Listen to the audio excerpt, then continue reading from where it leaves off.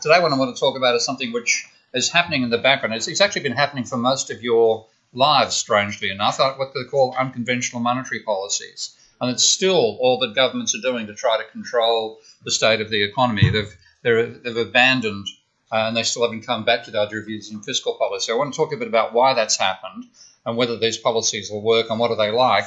And it also will challenge part of what you've been taught in your principles course so far. Have you done the money multiplier yet? Yeah. Okay. Do you think it makes sense? Yeah. Okay, I'm going to show you that it doesn't. Okay? So follow, what this is going to force you to do something which you'll find yourself doing repeatedly in future years, so just take a note of it. Some of the models you learn in economics are models. They're not good ones, okay? But they're models that you have to say you can reproduce them for an exam. Okay? So I'm going to show you why the multiplier model doesn't work, why it's a bad model, but you still, when you do an exam on that topic, unless you're asked to criticise it, just reproduce it. In some ways, if you find who finds it a bit strange to understand the money multiplier? Anybody, or it seems pretty straightforward to you?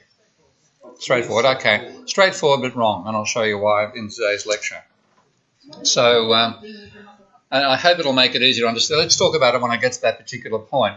But if you look at where we were when the crisis hit, the attitude of a conventional economist at this stage was there's nothing other than monetary policy. That's all that matters. And it's using what's called the Taylor rule. Have you heard of the Taylor rule? You haven't? Okay. Named after an economist called Taylor, of course. And it came out of a very simple paper where he said that it looks like what the Federal Reserve has done in the past is adjust the interest rate twice as fast as it thinks inflation is changing to try to reach what it sees as a natural rate of unemployment. And this was a major belief in mainstream economics, that the economy settles down to a natural rate, and it was their job to try to manage that. And if you look at the models that they built, you've heard of DSGE models before? Okay, mainly in this course, I imagine, rather than the other ones you're doing at the moment. Okay, but there's three basic components to any DSG model. It tries to model the economy by taking a model of a firm and a model of a consumer and scaling it up to the macroeconomy. That's pretty much what's going on.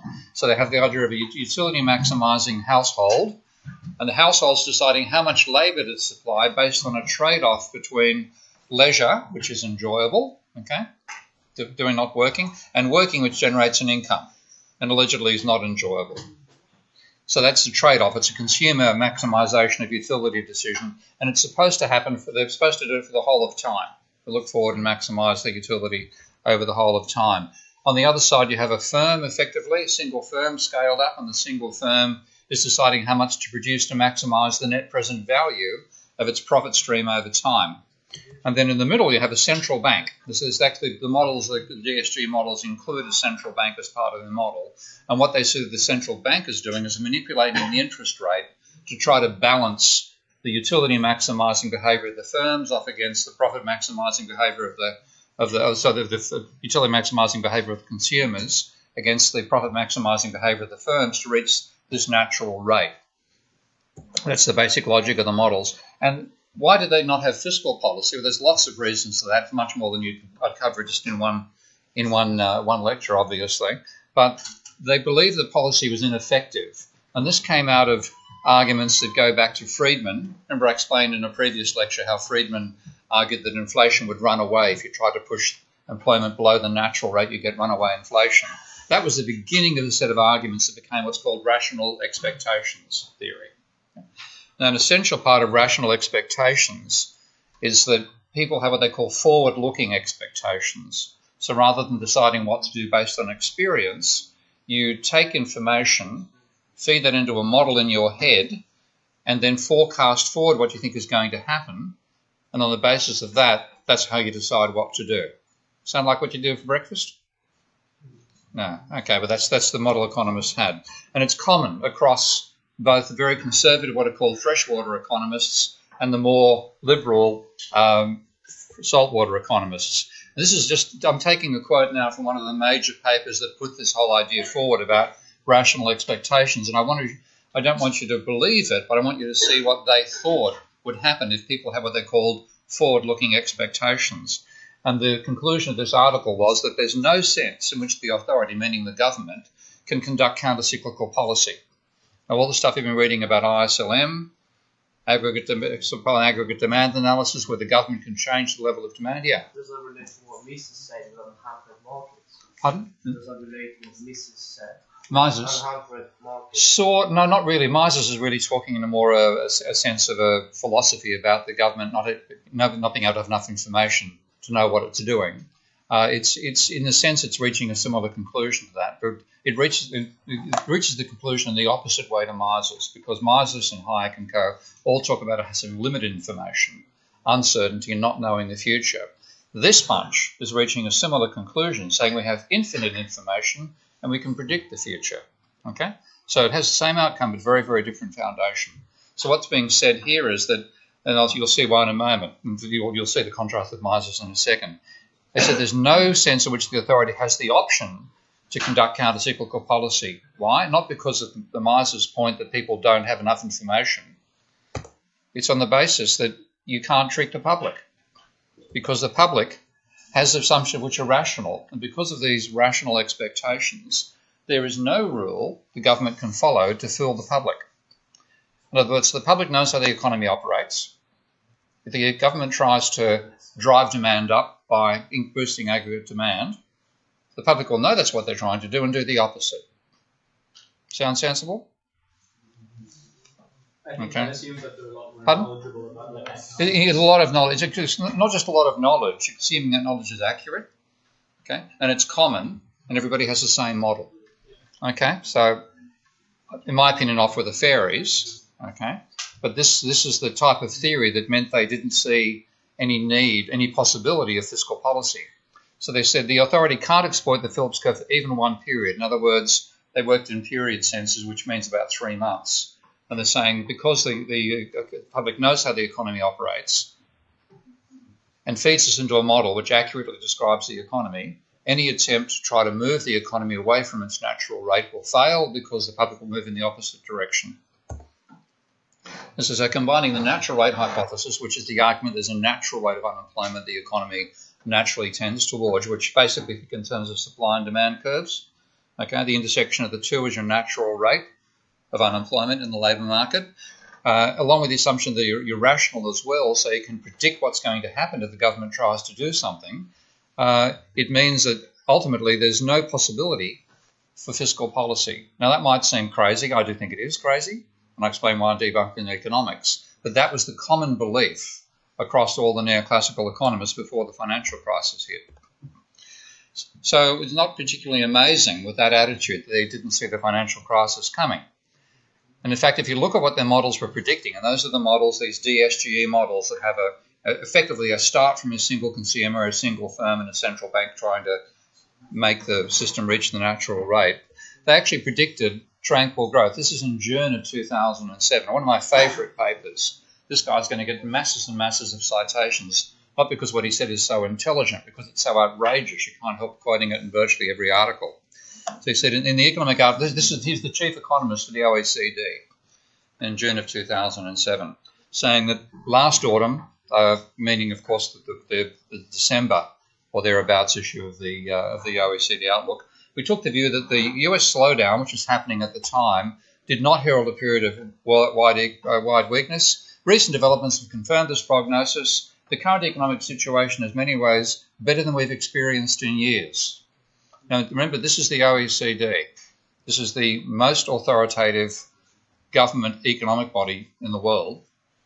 If you're a politician, you're taking what they say seriously, because what they write is often written by your own treasury. Okay, there's a bit of a circularity there, but on the basis of this argument, they were told that they expected this to be the future for 2008. Our central forecast is quite benign. A soft landing in the United States, strong and sustained recovery in Europe, strong job creation and falling unemployment. That's June of 2007. Okay. Let's look at what happened. This is the unemployment rates across a number of countries, including Australia, by the way, which brags about not having had a recession, but its unemployment rate doubled. Not quite doubled, it increased by 50%. Okay, those are unemployment rates, and you can see the United States, that's the red one. Big peak, trending down, little peak, trending down, bang. This is the UK. High unemployment back in 1992, trending down, bang, up it goes, not quite as high as 1992. Japan, trending down, rises again. The European Union in general, trending down, rises and hits the highest rate of the lot. Okay, and that's including Germany, which of course has low unemployment. So that's when the OECD said there was going to be strong job creation and falling unemployment. Within 2 months, they were completely wrong. What you saw across this period is rather than unemployment dropping, it more than doubled in most countries over the next 2 years. Yeah. So does this account for like cost of hidden unemployment? No, that's worse. Yeah. When you add hidden unemployment, and that gets worse again. In fact, I was just thinking about like Japan being virtually full employment. Would they? I mean, they definitely would not account for like part-time jobs for people, right? Well, in fact, if you go back to the 1990s, Japan's definition of full employment was about 1%. You can see here it's about 2%. So Japan rose from 2%, but get the mouse to come back again, 2% here, up to about 5.5%. That's quite high unemployment for Japan. Then it started trending down until the crisis hit, and it was right back up to the previous peak. But I just have a question, because wasn't the dot-com boom like... Hey guys, my hearing is bad, so you don't mind asking... Hello? Sorry, asking a question. My hearing is so bad I can't hear over the noise. That's why I'm... I was just asking, because like the dot-com boom must have been like around that time, so why wasn't it... Oh, wasn't it? Like, 2000. Yeah. It crashed in 2000. We're talking 2008. But it's an important point about hidden unemployment. Later on, I'll bring up the definitions of unemployment that the American government uses and show how they contrast. But even with this U3, which is the measure I'm showing here, doesn't take into account hidden unemployment, and even that more than double. Okay? Yeah, because it's always like a huge factor. That's right. Yeah, and that's actually I'll actually show that comparison in a moment. It's worth taking a look at. So that was a crisis was completely unexpected. It wasn't predicted by the models. Okay. It wasn't anticipated by the politicians or their advisors, so it was a hell of a shock. And 4 things happened. First of all, what we call automatic stabilisers kicked in. Because you had a fall in GDP, there was an increase in unemployment, increase in welfare payments, and a fall in tax revenue. So the budgets went into deficit quite massively. And this is data from the White House, not yet affected by Donald Trump. And this is looking at the average surplus of the American government from 1900 to today. And as you can see, from 1900 to the First World War, it ran a balanced budget, huge deficit during the First World War, a sustained surplus during the 1920s. Now think about that, because often people think you should save money for a rainy day, but you don't want saving money to cause a storm, do you?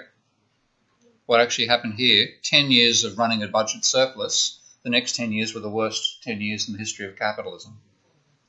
So what happened after that? You had the government goes into deficit, roughly equivalent to 5% of GDP during the Great Depression, tries to get back into surplus again, reaches a balanced budget, then goes into enormous deficit, 25% of GDP.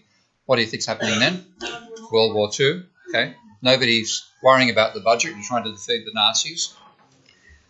Back into surplus again, and then across this period, there's zero. Zero, by the way, is there. That's a balanced budget. What do you think is the average over the last century, the average government surplus? What do you reckon roughly is? Over how long? Sorry. Over the last 120 years. Yeah. It's not more than 1 anyway.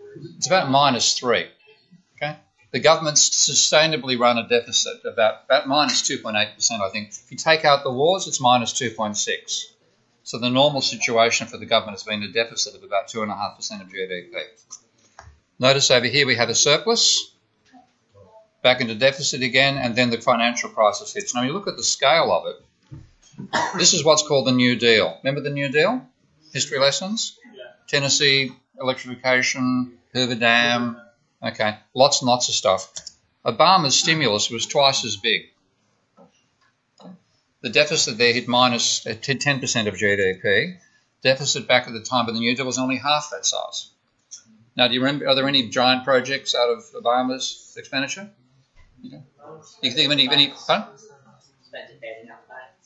Bailing out the banks is where most of the money went, that's true, but this is actually government spending, which is additional to that bailing out the banks, so that came from the central bank. So even though this is what we remember, and this has got no memory at all in terms of large projects, Obama's stimulus was twice the scale of the New Depression, the New Deal during the Great Depression. Reason being, the government was 5 times the size.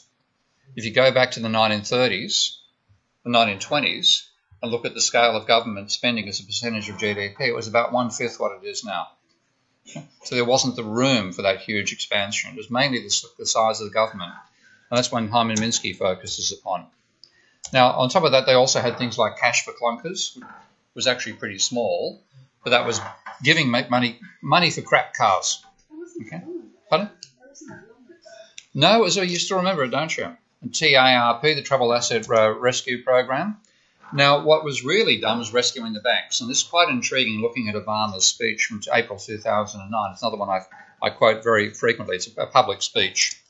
And he was talking to this is typical Obama speech. You can almost see the rhythm of the way he speaks here. There are a lot of Americans who think that government money would be better spent going directly to families and businesses instead of banks. Where's our bailout, they ask. He then says something straight out of your economics textbook. $1 of capital in a bank can actually result in $8 or $10 of loans to families and businesses, a multiplier effect that can lead to a fast rate of economic growth. So he's actually relying upon the money multiplier there. Do you think? Except he's wrong, because $1 of capital is not going to make $8 or $10 of loans. That multiplier effect is ridiculous. Well, that's like that's talking about a 10 times multiplier, but that's what he's thinking in terms of. And do you think he knew this stuff himself before he became Prime President? What was his training? He was a senator, wasn't he? He was a lawyer. I doubt that he knew the economics. Yeah. Okay, the same thing. Yeah. Okay. It's a big multiplier effect. I'll show you a smaller one in a moment, but it's still based on the idea that a dollar given to a bank will generate more than $1 in terms of loans, which create money in the private economy. Okay, so it's very much relying on the money multiplier there. Now, what they did also, in addition to this idea, was a huge boost to government, to base money. And this is because Ben Bernanke really blamed the Great Depression on the Federal Reserve, which is quite funny because he wrote that before he became chairman of the Federal Reserve, and then he was chairman of the Federal Reserve when it went into the biggest crisis since the Great Depression. Certain justice there. But his argument was, when you look at his essays on the Great Depression, that there's overwhelming evidence, he said, that the main factor with depressing aggregate demand was a worldwide contraction in world money supplies. So why did world money supply fall? So he said it's the result of a poorly managed and flawed international monetary system. The main thing he said was it's the Fed's policy choices that caused it. So he's blaming the organisation at this stage he was a member of and not long after he became the chairman of. And he said the United States is the only country in which the discretionary component of policy, so what the Federal Reserve actually did itself, and he's talking about the Reserve here, not the Treasury, was destabilising. The ratio of monetary base to international reserves fell from 1928 through to 1931, and he blames the fall in base money and that ratio of base money to wide money as the actual cause of the recession. So when he goes, nominal money growth was precisely zero between 1928 and 1929. Those sectors, that's the fourth sector, so he's talking, I think, in American terms there. When's their fourth sector? It's December, isn't it? I'm not sure. What's their financial year? I think it's the last 3 months of the year, calendar months. Okay. The year 1930 was even worse. He says between 1929-4 and 1934, nominal money fell by 6%, even as gold stocks increased. So he was using a whole set of ratios in this book, in this article, by the way. He broke down the money supply into the money supply divided by base money, multiplied by base money, multiplied by gold, multiplied by international reserves, a whole set of factors like that. And then he tried to say which of these factors had more impact. That was the basis of his analysis. And notice what he's saying here. The proximate cause of this decline in M1. What's M1? Pardon? It's part of the money supply, but it's very, very, very important to learn the definitions because do you think there's M0 as well? So does M1 contain M0? You think? Who reckons M1 contains M0? I did. I'm wrong. Okay, it doesn't. M0 is base money, which is money either held in the reserve accounts of the central banks or in the vaults of the private banks, not actually lent out to the public. Whereas M1 is fundamentally check accounts. So M1 is money created by private banks. But here is Bernanke blaming the fall in M1 on the Federal Reserve. So he must have a theory that says the Federal Reserve somehow controls the amount of lending that banks do, and that's the money multiplier. So he said the contraction in the ratio of base to reserves reinforced rather than offset declines in the money multiplier. And he finally says this locates much of the blame for the early slowdown with the Federal Reserve. Now, he had no idea that he was going to face in the chair when this crisis hit. I'm sorry, actually, there's one quote I should have found, but I'm sure I can find it quickly. Just give me a sec to find it, because in some ways it's priceless. Because Ben Bernanke was a great fan of Friedman's birthday, of Milton Friedman. So, okay, I'll just make this a bit larger so you can see it. This is him talking at Milton Friedman's 90th birthday, which was, let's see when that was November 2002, so not a long time before the crisis, about 5 years. He says at the end of it, I'll link this article in again later.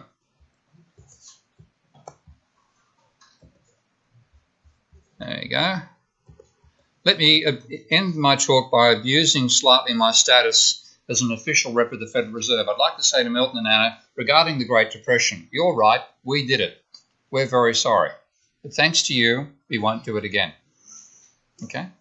So he wasn't aware at all that he was going to face a crisis like this himself. But when it hit, he took his theory quite seriously and made an enormous increase in base money. And this is before they started QE, by the way. QE comes in later. But here's what actually happened. That's what's called the St. Louis adjusted monetary base. It's a few mathematical calculations to avoid double counting and various other important things to do. Notice that I'm going from 1920 right out to 2000. And over that entire period, it rises from close to zero to about $1 trillion. And then in 1 month, it virtually doubles. And these are the increases he did. So it went from virtually zero back in 1960s to about $1 trillion when the crisis hit, and then 2 trillion, 3 trillion, 4 trillion. So it quadrupled, more than quadrupled, in just a couple of years. And this phase here is before they started QE. The other stuff here is what QE has added. Okay? So it's an enormous scale. Well, let's take a look at it another way, looking as a percentage of GDP. Again, this is the Fred database. So I'll put these slides up on Study Space when I'm finished. And of course, you know, if you just type that, you'd actually try it right now. If you type, can you see the little text on the bottom there? I think that's a brilliant system, by the way. I've just marked the essays for the contemporary issues class, and lots of them took the lead from this lecture last year, from Devron's lecture last year, and started using the Fed database to produce their charts. And that's fabulous, because as a lecturer, to check what somebody's written, all you've got to do is type that. First of all, you know that if you see this style, you know it's genuine data. Okay? That's a great advantage. It's not just something you picked up off the internet. And secondly, if you want to check it yourself, you just type those characters in there, handful of characters, and bang, you've got the chart, complete with all the calculations that might lie behind it. For this one, you notice up the top it's saying St. Louis adjusted monetary base divided by GDP multiplied by 100. Okay? So that's the formula that I've put in very, very simply. So really do learn that database. It's a fabulous database. But notice what's going on here. Look back before the 1930s. Back in the 1930s, the level of reserves compared to GDP was of the order of 5%. It rose during the Great Depression, reached a high peak, and then it's been falling all the way through the post-war period. A slight rise from 1980 to about 2000, and then bang, that's the impact of, first of all, the increasing reserves that Bernanke did, and then QE afterwards. So it's now gone from of the order of 7% of GDP before the crisis began to 3 times that. That's the scale of increase. Now, what about dear old England? Much the same story. In fact, even more radical in some ways. Okay, that's the level of base money in the United Kingdom. $40 billion or £40 billion before the crisis began. 10 times that now. Okay. Okay? And with obviously a very rapid increase when Mervyn King was in charge, also being caught totally by surprise by the crisis.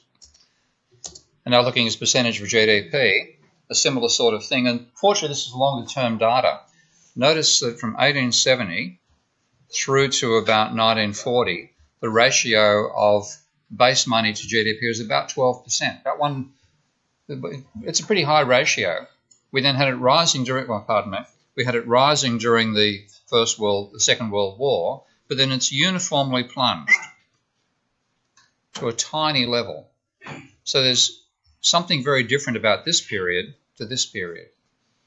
Okay? And what they saw as normal across this period was actually an erosion of what was normal beforehand. Again, another reason why it's really useful to use long-term data to see how capitalism has changed over time. Now, the rationale for the reserves was to stimulate the economy via the money multiplier. And I've linked that through to the Wikipedia, but that gives you all the information you need. And here's Obama's speech, the idea of $1 worth of capital having a multiplier effect of 8 to 10 times in the economy itself. And it's based on the model you've learned. And the basic idea goes, if you add to the reserves of private banks, they then have excess reserves. They'll end out a multiple of the excess reserves through a chain reaction process, and that'll stimulate the economy. So this is I just found this one on a website. I couldn't find the actual author of the website, which has been annoying, but it's the best I could find in a bit of a hurry. So you add reserves to the bank, then the first bank hangs on to the required ratio, which might be, say, 10% of the deposits, and lend out the remainder. I've got 20% here. The American data, by the way, if you click on that link, it'll take you through to the Federal Reserve. Let's just take a look at that. And that's the Federal Reserve statement about its monetary requirements. So it's got a 10% reserve ratio, but be careful, it's not 10%. Okay, it's 10% of something, not 10% of everything. And but the idea is they hang on to that percentage, they lend out the rest, and by a chain reaction, you get money created that way. So here's an example from a website. I'll just bring this spreadsheet up. It's not very well explained, I'm afraid to say, but it'll do for the purposes. This is a little website explaining the logic, and if you click on moneycree.xls, you'll get the file, which now comes down here, and I'll bring it up here. Can you see that? Oh, great, protected. I can't edit the damn thing. God, I just love Microsoft for that reason. They make life so easy. So I'll see if I can type fingers in here, and I can't type anything in. Great. Okay. I thought I had it linked there properly to a live version on my computer, but obviously not. What I've got here is, imagine you have 100 extra units, 800 million pumped into the 100 billion pumped into the reserves, with a reserve cash ratio of 20%. So of that 100 billion, people hang on to 20 million in cash. Then 80, I'm getting my billions and millions mixed up. So let's say $100 in, they hang on to 20, 80 gets deposited, and the reserve ratio is 0.1, that argues you have an overall multiplier, and this is why your point about the number being rather high that Obama used, of 3.57. So the basic idea is $100 in creates $357 of additional money in the economy, which is spent, of course. That's how it stimulates the economy. That's the basic logic. But this is what happened to the money multiplier in practice. Okay. This is the ratio of M1 to M0. Now notice, first of all, there's a downward trend right from the 80s on, for a ratio of 3 to 1 down to 1.5 before the crisis began. Look what happened in the crisis. It fell off a cliff. And after the crisis, is actually below 1.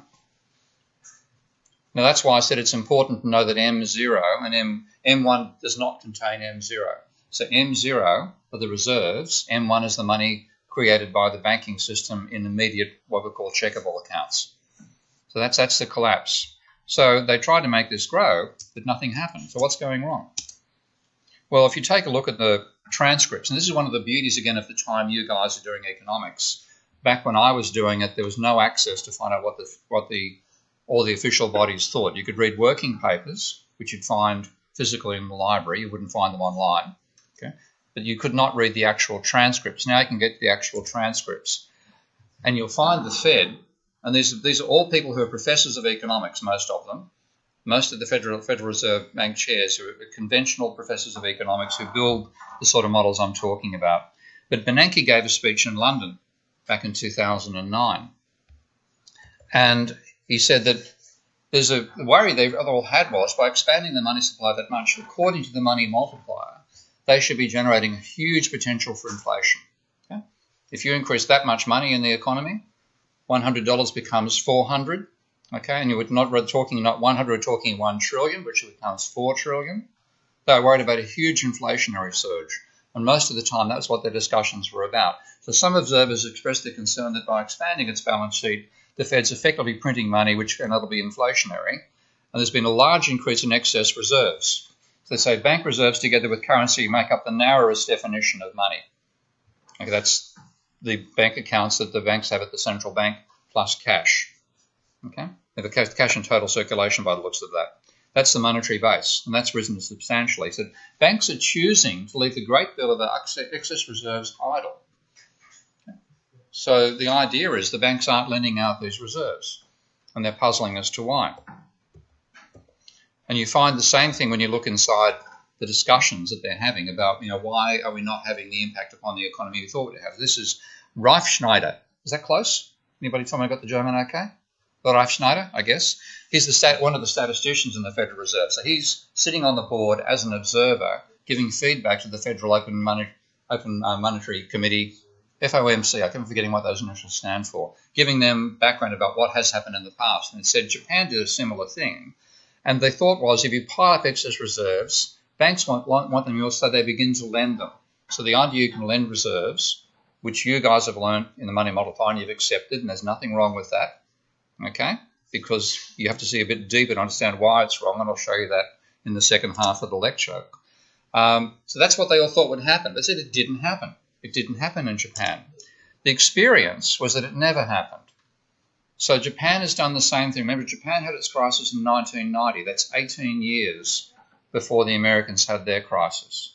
So there's plenty of Japanese data to look at, and they're all analysing Japan and trying to work out what happened there. But they said, we thought, could it work this way? Would the same thing happen in America? And we've learned a lot from the experience. It seems as though you can run up excess reserves to a tremendous amount and banks will just accept it. So banks do nothing with the reserves, and they're blaming the banks for it, yeah. Is why now they have negative interest rates. Yes, exactly. They're trying to drive them down. They're trying to...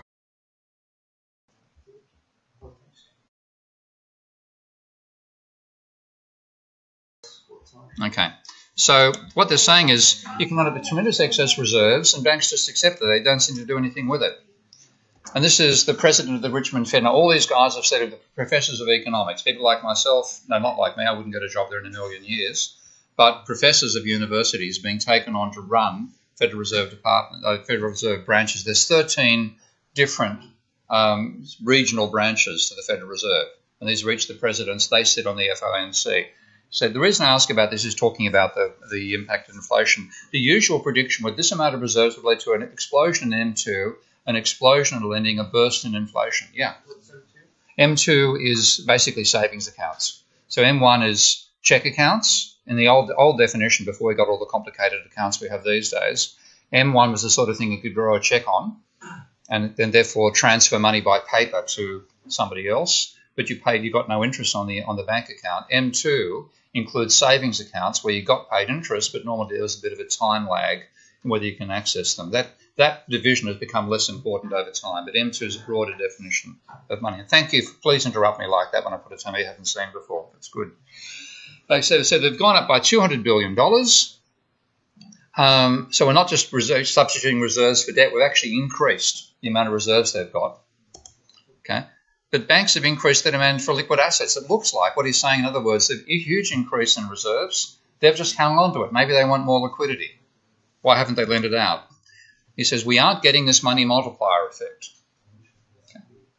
Now, are you starting to see maybe there might be something wrong with the model itself? 2 countries, 2 crises, money multiplier not working.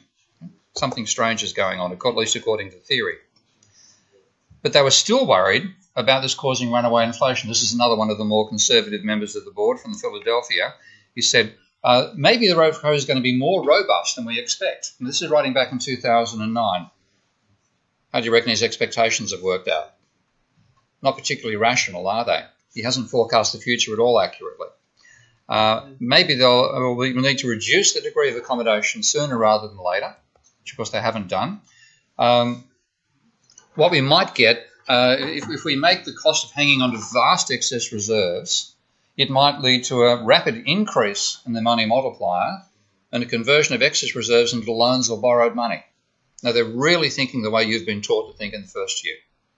Okay? More elaborate versions, but they're accepting all the stuff you taught about the money multiplier. And this is Richard Fisher, again, one of the most conservative members of the Dallas, Texas. As long as you have trillions of excess dollars sloshing around, the funds rate and the interest rate on excess reserves, so they have two separate rates there, have to move much in the same direction, with the rate on excess reserves being the real determinant of the bank's willingness to lend out reserves. Okay? So it's all well and truly in the mindset that you guys have just been taught about the money multiplier. And he said, I'm not sure about the potential success we have about bringing this stuff back off the balance sheets if we get inflation. But clearly the money multiplier failed in Japan, it failed during the crisis, and it's failed after the crisis. Otherwise, if it had worked, there'd be an enormous increase in the money supply and a huge amount of economic activity. So it's failed. The reason it's failed is it can't work in the first place. It's mathematically false.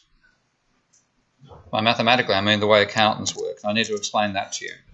Now, you find there's a wonderful paper done by the Bank of England about 2 years ago, and this is highly recommended reading. It doesn't actually go into the macroeconomics so much, but it goes into money creation, and it starts with a summary. The reality of how money is created differs today from descriptions found in some economic textbooks. Some, by the way, is a code for all. Okay? You'll only find 2 or 3 books that don't teach this model. Rather than banks receiving deposits and then lending them out, bank lending creates deposits. And in normal times, the central bank does not fix the amount of money in circulation, nor is central bank money multiplied up into more loans and deposits. That's directly contradicting what you've just been taught in principles. Okay?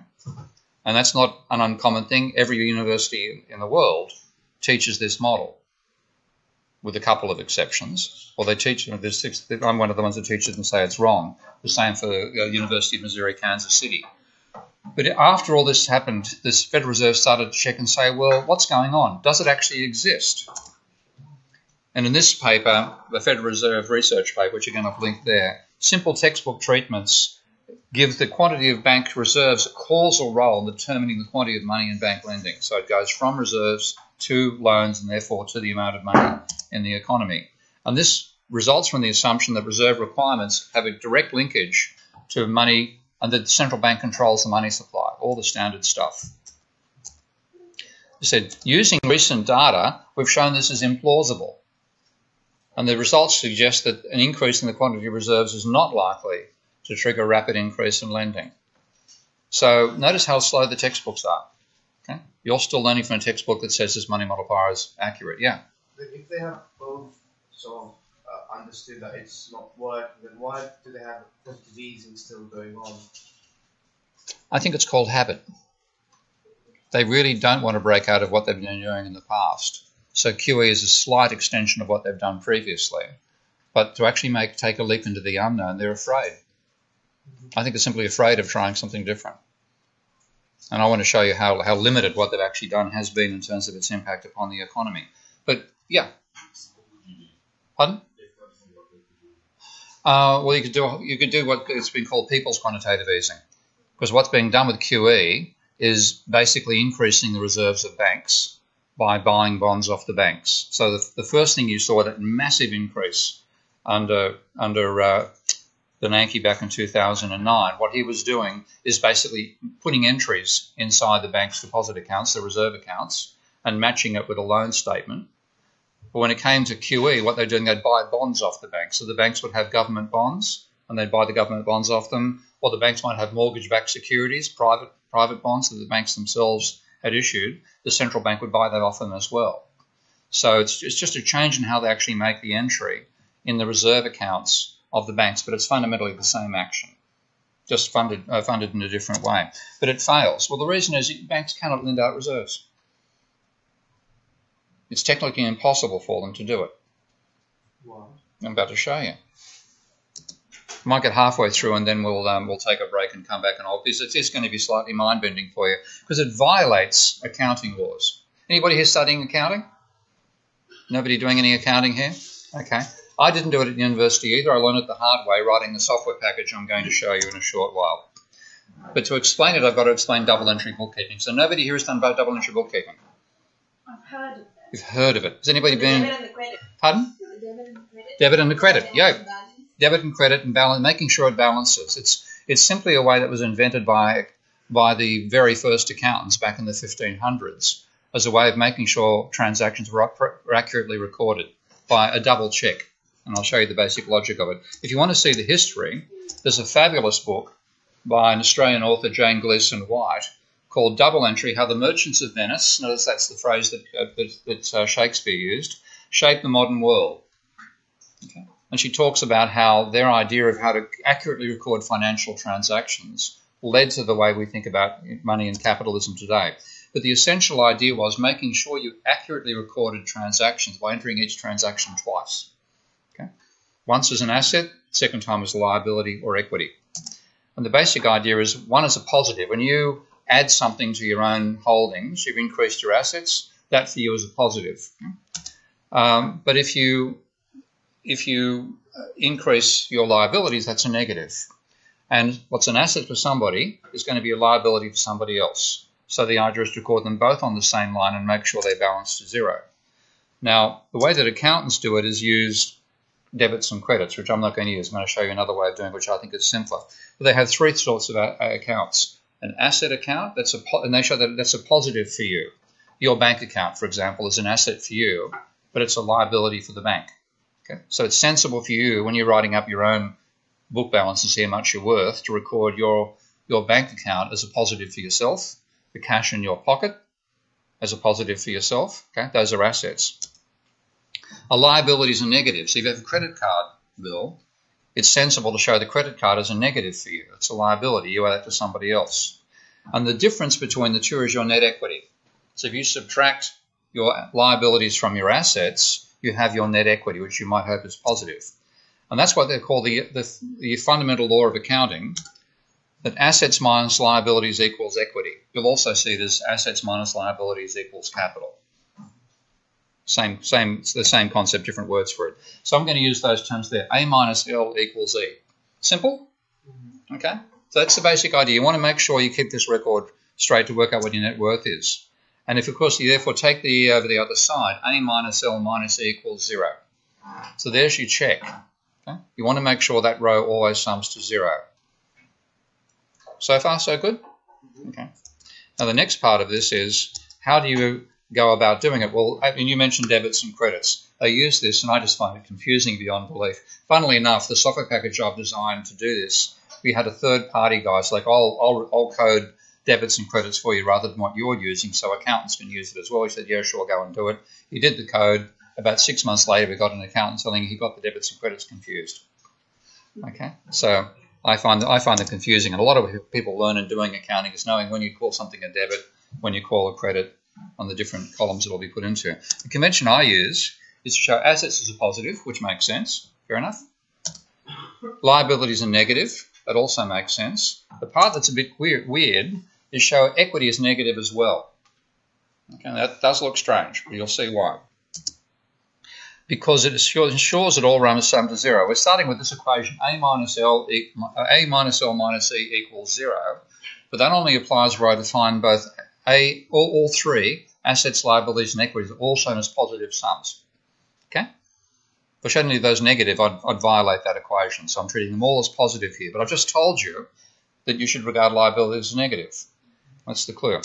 So if you define assets to be positive and both liabilities and equities to be negative, okay, so the negative quantities, then you can do exactly the same equation by adding them up and replace all the pluses with a minus. And now I have A plus L, we define as a negative, plus E, which you define as a negative, must be equal to 0. Get the idea? Okay, it's slightly counterintuitive, but it's the same thing engineers have to learn when they start laying out circuit boards, because circuit boards in electronics will show electric charge moving from positive to negative terminals, even though we define electrons to be negative. And they're the ones doing the moving. Okay, so it's the same sort of intuition that engineers have to use, and I've built that into a software package called Minsky, which I've shown you a few times. That's a link to download the software. I do recommend downloading it and getting used to playing with it because it will teach you a lot over time, I think you'll find. Now, what we end up doing with that is modeling the way that banks actually create money. So let's see how we're going on time here. So what I might do, let's actually take a bit of a break now, 5-10 minute break, and come back and I'll show you how this actually works and why the reserve money multiplier doesn't make sense.